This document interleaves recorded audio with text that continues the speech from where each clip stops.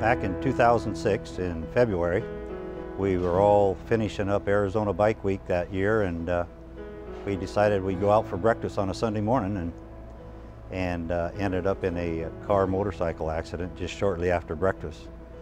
And from there, it was pretty intense for a while because I didn't wake up for 2 months. When I first woke up, and like I say, I was wearing a halo and some type of back brace because I'd broken my neck and my back and pelvic area, and I was getting in a depressed stage.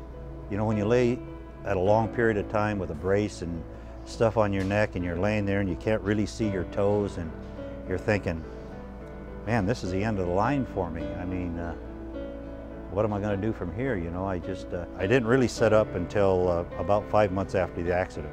My biggest problem was being able to just transfer out of bed and transfer to a board so I could actually start to sit up. And that was a process that took 3 people to get me out of bed and kind of set me upright.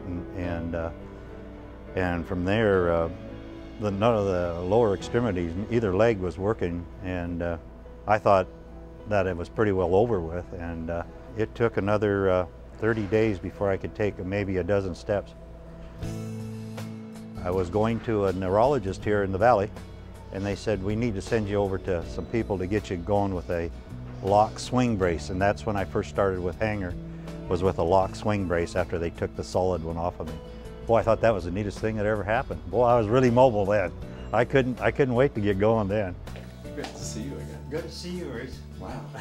Hangers kept the hope up. From this step, we're going to go to this, then we're going to go to this, and that's kind of what kept my hope up anyway, to keep going. Yeah, that's one thing I really liked about hangers, is that, boy, they stuck with it. Yeah, they did. And my whole hope is someday I want to wiggle my toes on this foot. I haven't wiggled them for 5 years, so that's my whole goal. So you got to stay positive if you want to get better. There's no other way around it. And seek out people that'll want to help you get to that goal. That's kind of how I did it. Believe me, I've been chasing this thing all the way to stem cells. That's how serious I got about this goofy thing. And I've been out on the coast, and I've been up north, and I've been way out in Tampa Bay, Florida.